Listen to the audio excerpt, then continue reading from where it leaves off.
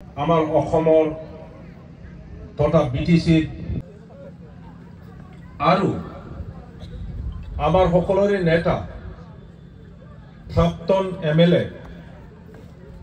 BPF দলৰ সম্পাদক মনেশ্বৰ ব্ৰহ্ম ডাঙৰীয়া, ইয়াতে উপস্থিত প্ৰাক্তন মন্ত্ৰী আপোনালোকৰ সকলোৰে চিনাকি শ্ৰদ্ধাৰ প্ৰমীলা ৰাণী ব্ৰহ্ম বাইদেউ, উপস্থিত আমাৰ এমচিএলএ দেৰাচাৰ বসুমতাৰী, দনেশ্বৰ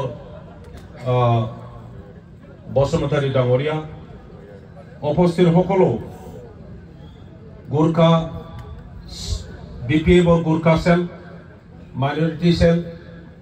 আদিবাসী cell, women BPF, youth BPF, BSU আৰু সমগ্ৰ বিপিএফৰ সমৰ্থন কৰা বিভিন্ন দল সংগঠনৰ ইয়াত উপস্থিত মুৰব্বী ডাঙৰীয়া আৰু ডাঙৰীয়ানীসকল,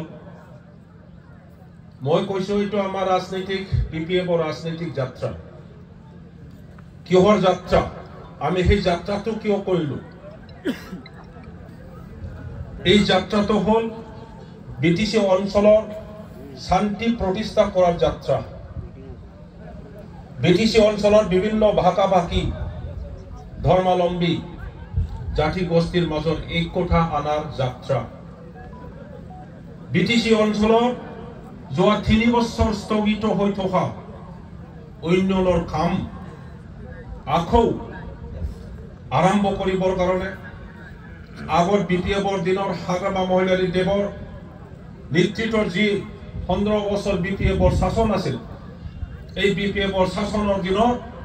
যেনেকৈ উন্নয়নৰ কাম হৈছিল সেইটো আকৌ আৰম্ভ কৰাৰ যাত্ৰা। এই যাত্ৰা বিপিএফৰ ৰাজনৈতিক বিজয়ীৰ যাত্ৰা। সকলোৰে দায়িত্ব আছে, সৰু সৰু দায়িত্ব, ডাঙৰ ডাঙৰ দায়িত্ব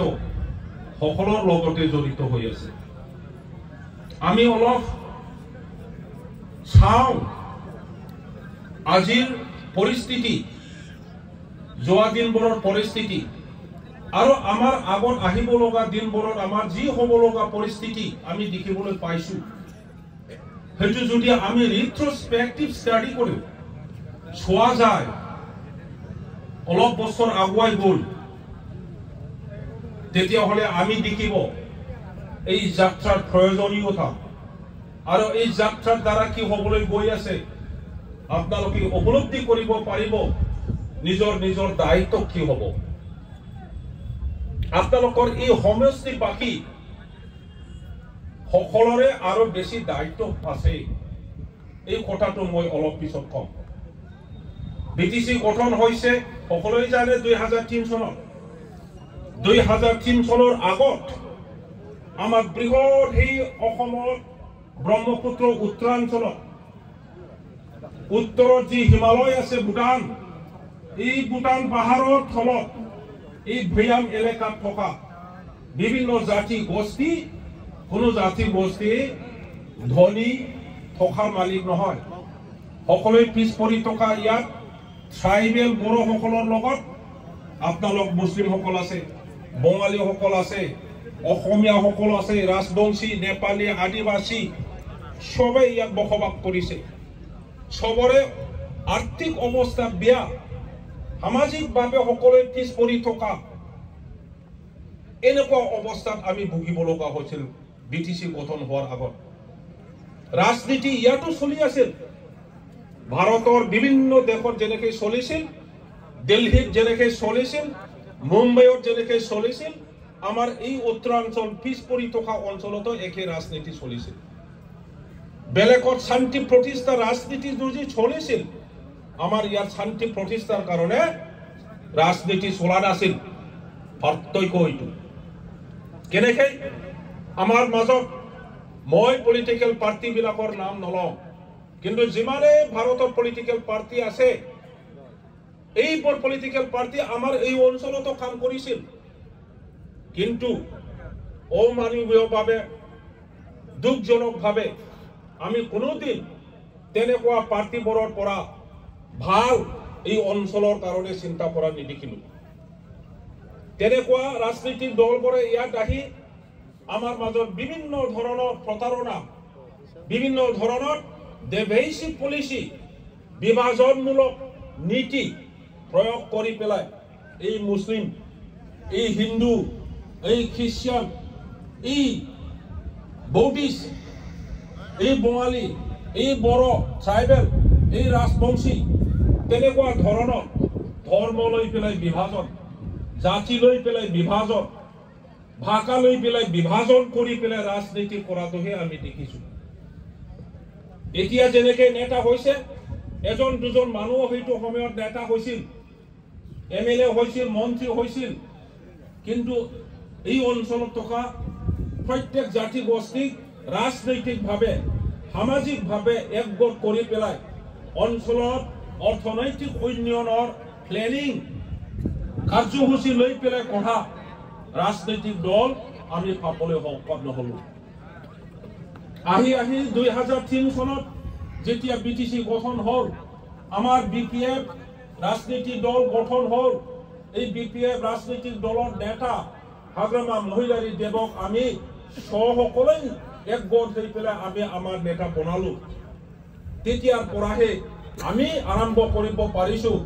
অঞ্চলত যেনেকৈ বিশৃংখল অৱস্থা পৰিস্থিতি এটা জাতিৰ লগত অন্য জাতিৰ কোনো সম্পৰ্ক নাই উত্তৰৰ মানুহ দক্ষিণে আহিব নোৱাৰে পশ্চিমৰ মানুহ পূবে যাবলৈ ভয় খায় তেনেকুৱা অৱস্থা তেনেকুৱা পৰিস্থিতিত থাকি পেলাই হাগ্ৰামায়ে একমাত্ৰ নেতা প্ৰথম নেতা যিজনে এই বিটিসি অঞ্চলত থকা প্ৰত্যেক জাতি গোষ্ঠীৰ মাজত এই কথা আৰু শান্তিৰ কথা এই বাৰ্তাটো লৈ পেলাই দিনে ৰাতি জবৰদস্ত কাম কৰা ব্যক্তি বুলি যদি বিচাৰে তেতিয়াহ'লে আমি পাম ইতিহাসত আমাৰ এই অঞ্চলৰ ইতিহাসত হাগ্ৰামা মহিলাৰী দেৱে প্ৰথম ব্যক্তি বিপিএফ ৰাজনৈতিক দলে প্ৰথম ৰাজনৈতিক দল যি ৰাজনৈতিক দলে যি ব্যক্তিয়ে একমাত্ৰ দলৰ সম্পৰ্কে চিন্তা নকৰে একমাত্ৰ কোনোবা এটা এলেকাৰ চিন্তা নকৰে কোনোবা এটা জাতিৰ চিন্তা নকৰে প্ৰত্যেক জাতিৰ চিন্তা কৰে প্ৰত্যেক ধৰ্মাৱলম্বীৰ কাৰণে কাম কৰিছে এই কথাটো কোনোবা যদি স্বীকাৰ নকৰে এই স্বীকাৰ নকৰা মানুহবিলাকে আজি ভক্তভোগী এই স্বীকাৰ নকৰা মানুহবিলাকে মিঠা মিঠা কথা কোৱা আমাৰ এই মাইনৰিটি সেলত জেনেৰেল সেক্ৰেটাৰী ডাঙৰীয়াই যেনেকৈ কৈছে 2020 চনত কোনো এটা দল সংগঠন আহি পেলাই নিজক নেতা বনাবৰ কাৰণে যি মিঠা মিঠা ক'লে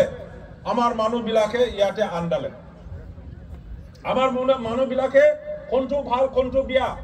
চিনাক্ত কৰিবলৈ নোৱাৰিলে মাজত তাকি তেখেতসকলে ভুল কৰিলে যে বিয়া মানুহ ভাল বুলি ভোটটো দিয়া গ'ল আমি বিয়া পোৱা নাই কাৰণটো হ'ল পৰিৱৰ্তন সবে পৰিৱৰ্তন বিচাৰিছে আমি কৈছিলোঁ হয়তো যিটো পৰিৱৰ্তনৰ শ্লোগান দিছে সেইটো মিছা কথা পৰিৱৰ্তন যদি আনিছে বিপিএফ দলে আনিছে আপোনালোকে আনিছে এই বৃহৎ অঞ্চলত জাতি গোষ্ঠীৰ মাজৰ একতা বুজাবুজি দাদা ভাই ভাতৃত্ব সম্পৰ্ক আপোনালোকে আনিছে সেইটোহে পৰিৱৰ্তন শিক্ষাৰ দিশত আমাৰ কোনো এলপি স্কুলৰ পৰা আৰম্ভ কৰি যি অৱস্থাত আমি ভুগিব লগা হৈছিল ল'ৰা ছোৱালী যদি বাৰিষাৰ দিনত স্কুলত যাব লগা হয় এই বৰষুণত পানী খাব লগা হৈছে ৰ'দত যদি যাব লগা হয় আমি দেখিছিলোঁ আমাৰ স্কুলৰ ভিতৰত বেঞ্চ ডেস্ক নাই ইয়াৰ গৰু ছাগলী শুই আছে এনেকুৱা অৱস্থাৰ পৰা আমি পৰিৱৰ্তন আনিছোঁ কোনে পৰিৱৰ্তন আনিছে আপোনালোকে আনিছে চৰকাৰক সমৰ্থন কৰি পেলাই হাগ্ৰামা মহিলাৰী দেৱক সমৰ্থন কৰি পেলাই এইবোৰ বৃহৎ অঞ্চলত শিক্ষাৰ দেশত যেনেকৈ স্কুল কলেজ ইউনিভাৰ্চিটি স্থাপন আমি কৰি ল'ব পাৰিছোঁ এই অঞ্চলৰ পৰা MA পঢ়িবলৈ গুৱাহাটীত এডমিশ্যন নাপায় দিল্লীত পঠিয়াব নোৱাৰে কলকাতাত যাব নোৱাৰে তেনেকুৱা পৰিয়ালৰ ল'ৰা ছোৱালী গৰীব দুখীয়াৰ ল'ৰা ছোৱালী আজি বড়োলেণ্ড ইউনিভাৰ্চিটিত MA PhD কৰি পেলাই লেকচাৰাৰ প্ৰফেচাৰ হ'বলৈ সক্ষম হৈছে সেই পৰিৱৰ্তনটো কোনে আনিছে এতিয়া চৰকাৰ আনিছেনে প্ৰমোদ বড়ো আনিছেনে আপোনালোকে সোধক আপোনালোকে নিজকে সোধক বেলেগক সুধিব নালাগে যেতিয়াই আপুনি নিজকে সুধিব উত্তৰ আপুনি পাব বিপিএফ দলে সেইটো পৰিৱৰ্তন আনিছে হাগ্ৰামা মহিলাৰী দেৱৰ নেতৃত্বতে সেই পৰিৱৰ্তন হৈছে শিক্ষিত মানুহবিলাকে চাকৰি পাব লাগে কৃষকসকলে কৃষি ভালকে কৰিব লাগে এই অঞ্চলত সব দাদাসকল আপোনালোকৰ সেই গংগিয়া শেৰপাংগুৰি ৰামফল বিলত যি এৰিগেশ্যন এটা আছিল বৃহৎ এই কোকৰাঝাৰত এইটো মাত্ৰ এৰিগেশ্যন এটা আছে চিৰাঙৰ ভিতৰত চাম্পা এৰিগেশ্যন 23 বছৰ এনে পৰি আছিল সেইটো এৰিগেশ্যন আছে বাক্সাৰ শুক্লাই শেৰপাং তাতে এটা এৰিগেশ্যন আছিল য'ত ইন্দিৰা গান্ধী নামি পৰিছিল তাতে পৰিব আহিছিল এইটো শুক্লাই শেৰপাঙত এটা এৰিগেশ্যন আছিল বাক্সাৰ শালবাৰীৰ ভিতৰত দুটা এৰিগেশ্যন বনোৱা হৈছিল পহুমাৰা আৰু ৰূপহী ভাঙি পেলাই বছৰ বছৰ পৰি থাকিছিল কৃষকসকলক পানী যোগান দিব লাগে বুলি সকলোৱে কয় নেতাসকলে কয় আপোনালোকে কৃষক মানুহ সবে উপলব্ধি কৰিছিল যে আমি বাৰিষা দিনত এনে পানী পাওঁ মিচিঙত যদি আমি পানী পাওঁ ইৰিগেশ্যন কৰি পেলাই নদী আছে আশে পাশে তেতিয়া হলে আমি ভালকে খেতি কৰিব পাৰিম কোনোদিন আমাৰ অঞ্চলত ইৰিগেশ্যন আমি দেখিবলৈ পোৱা নাছিল বিটিসি গঠন হোৱাৰ পিছত সেইবোৰ মই কোৱা ডাঙৰ ইৰিগেশ্যনবোৰ আমি কমপ্লিট কৰিছো তাৰ বাহিৰত সৰু সৰু মাইক্ৰ ইৰিগেশ্যন 274 কোটি বদলেন অঞ্চলত বিপিএফৰ দিনতে হাগ্ৰামা মহিলাৰী দেৱৰ নেতৃত্বতে বদলেন অঞ্চলত এই ইৰিগেশ্যনবোৰ বনোৱা হৈছে আপোনালোকৰ ওচৰত এই চাহ বাগানৰ দুইটা ট্ৰেক্টৰ আছে এই ছয়বাৰী উমুকত ইমানটা আছে এই বাক্সাৰ উমুক চাহ বাগানত ইমানটা আছে উদালগুৰিৰ চাহ বাগানত ইমানটা আছে টোটেল বদলেন অঞ্চলত চাহ বাগান মালিকসকলৰ 6টা ট্ৰেক্টৰ আছিল এই কোটাটো হসাৰা মিছা কাম্পা বৰগয়াৰী এনে কৈ গল নাকি সেই কোটাটো আপোনালোকে চালি জাৰি কৰি পেলাই আগৰ ৰেকৰ্ডবোৰ উলিয়াই পেলাই চাওক এতিয়া বিটিসি গঠন হোৱাৰ পিছত সৰকাৰ ফালৰ পৰা সাবসিডি দি পেলাই যে আমি ট্ৰেক্টৰ আৰু পাৱাৰ টিলাৰ লগাই দিলো কৃষকসকলক এইটো যথেষ্ট পৰিৱৰ্তন কৃষি বিভাগৰ যথেষ্ট পৰিৱৰ্তন আমি আনিব পাৰিছো এতিয়া সৰকাৰে যি পৰিৱৰ্তনৰ কথা কৈছে এই পৰিৱৰ্তনৰ কথা আজি আমি 3 বছৰে হৈ যোৱা নাই 3 বছৰ নহওঁতে আমি গম পালো যিমান বৰ পৰিৱৰ্তনৰ কথা কৈছিল সেইটো মিছা কথা বাইদেউসকলৰ লগত দুআষাৰমান শ্বেয়াৰ কৰে অনেক বহুতো বাইদেউসকলে ভাল পাইছিল সেল হেল্প গ্ৰুপৰ যেতিয়া ৭৫,০০০ দিয়া হ'ব হাগ্ৰামা মহিলাৰী বিপিএফ চৰকাৰটো আমাক ১৫,০০০ হি দিছিল ইউপিপিএল চৰকাৰ আহিলে ৭৫,০০০ পাব বলে গতিকে সিহঁতকে ভোটটো দিব লাগে আমাকতো পইচা লাগিব ধাবা ধাবা সেল হেল্প গ্ৰুপৰ মানুহবিলাকে ইউপিপিএলক ভোট দিছিল কোৱা হৈছিল বাইদেউসকল প্ৰত্যেক যিমানবোৰ মহিলা আছে সকলোকে অৰুণোদয় স্কিম দিয়া হ'ব অৰুণোদয় স্কিম কোনে পায় বাইদেউসকল এতিয়া আমি পঢ়িবলৈ পাইছো সকলোৱে জানে অৰুণোদয় স্কিমটো দিয়া হয় যিবিলাকে বিকলাং খোজ কাঢ়িব নোৱাৰে লেংৰা লেংৰি সিহঁতকে দিয়ে যিবিলাকে বিয়া হৈছিল হাজবেণ্ড নাই এতিয়া মৰি গ'ল বিধৱা সিহঁতকে অৰুণোদয় স্কিম দিয়ে যিসকলে ভাগ্য ভাল নহয় কপাল ভাল নহয় বিয়াই নহল 40 বছৰ হল 50 বছৰ হল বুঢ়ী হৈ থাকিব লগা হল তেনেকুৱা মহিলাবিলাককে অৰুণোদয় স্কিম দিয়ে যি মানুহবিলাকে মহিলাসকলে বিমাৰত পৰি আছে বিছনাত শুই থাকিব লগা হৈছে কেঞ্চাৰ হৈছে যক্কা হৈছে ইত্যাদি ইত্যাদি হৈছে ইহঁতকে অৰুণোদয় স্কিম দিয়া হয় আৰু কৈছে যে এটা পৰিয়ালত এজনহে অৰুণোদয় পাব কিন্তু এইটো সময়ত আপোনালোক বা আমাক কি কৈছিল ইউপিপিএলৰ নেতাসকলে গাঁৱে গাঁৱে সোমাই পেলাই যে আপোনালোক সকলোকে অৰুণোদয় দিব মা পাব বোৱাৰী দুটা পাব ছোৱালী দুটা পাব 5জন যদি মহিলা আছে ঘৰত 5জন বলে পাব এতিয়া দিয়ক পইচা পোৱাটো কোনো ভুল নাই বিয়া নাই আমি কৈ আছো দি দিয়ক আপোনালোকে যেনেকৈ কৈছিল যেনেকৈ ভোট লৈছিলে এতিয়া অৰুণোদয় স্কিমটো দিয়ক কোনেবা এটা পৰিয়ালৰ নেতাবিলাকে 2জন 3জন দি দিছিল প্ৰথম নিয়ম ভংগ কৰিছিল এতিয়া চৰকাৰে ইনকুইৰি কৰিছে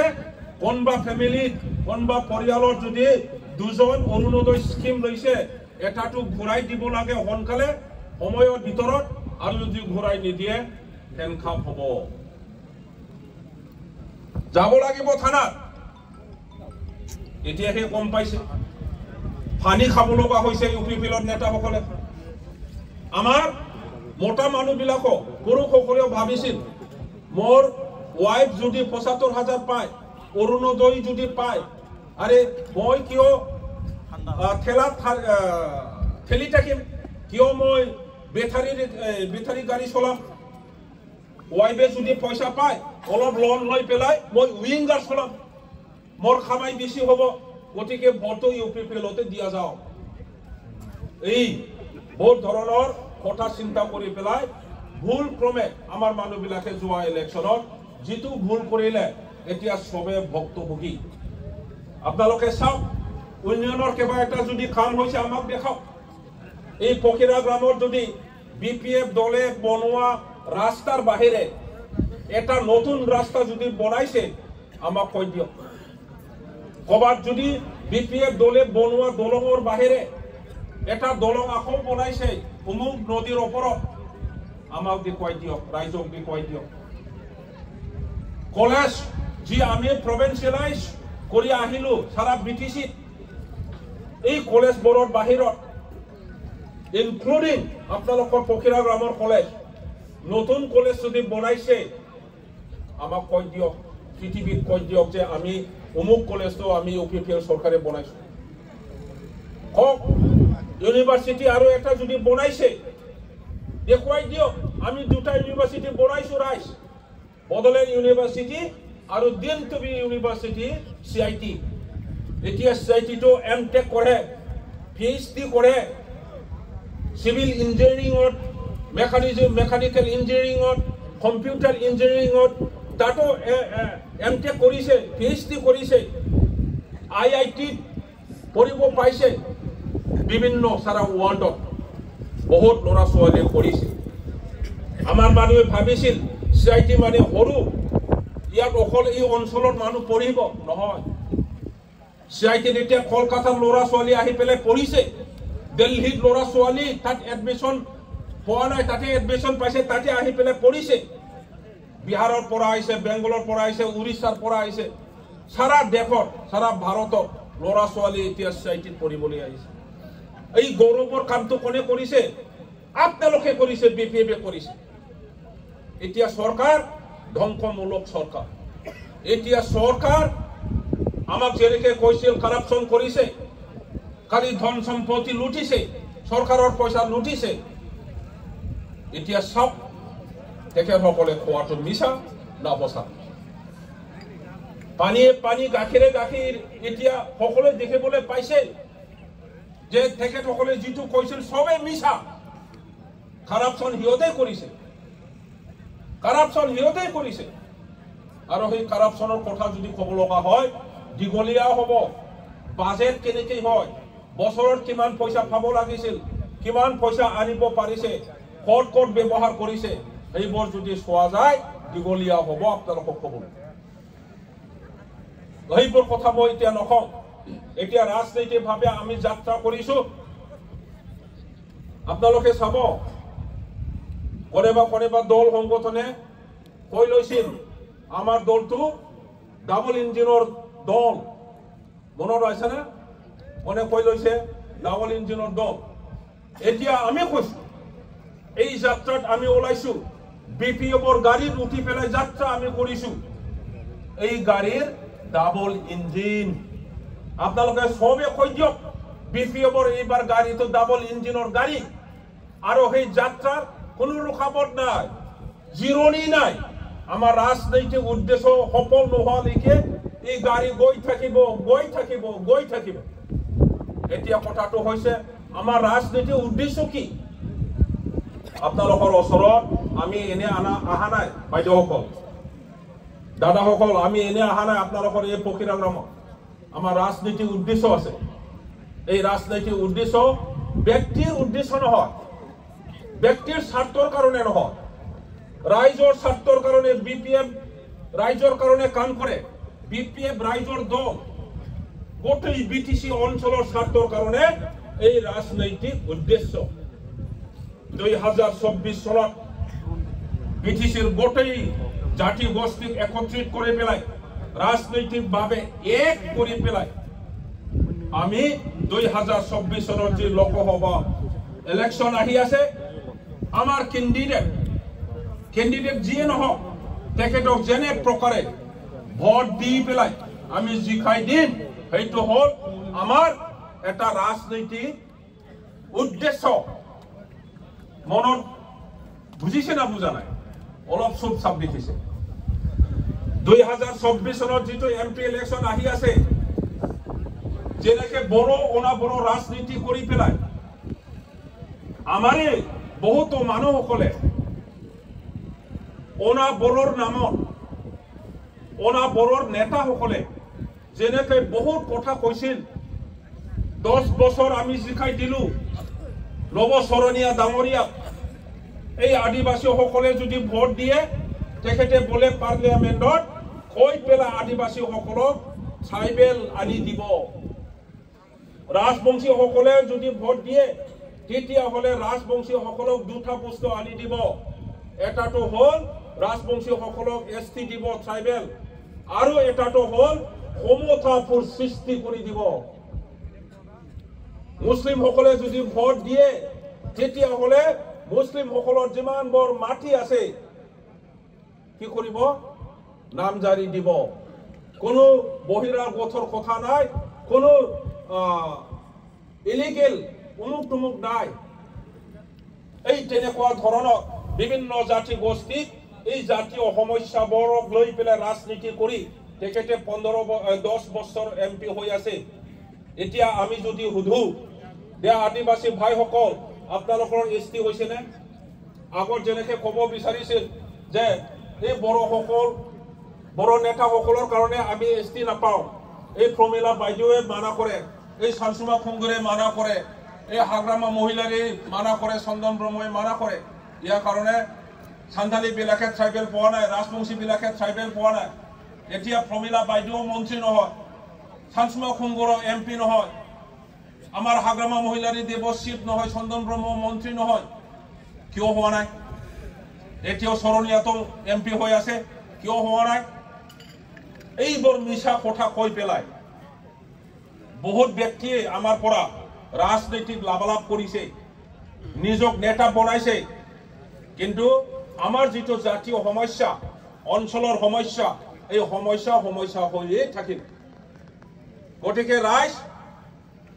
আমি ইয়াৰ কাৰণে এই যাত্ৰা এটা হল জাগৰণ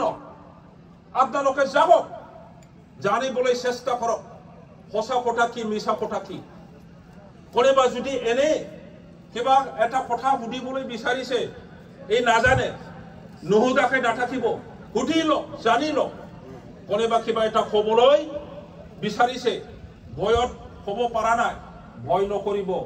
কৈ দিয়ক এই সরকারক আরো ভয় করার কথা নাই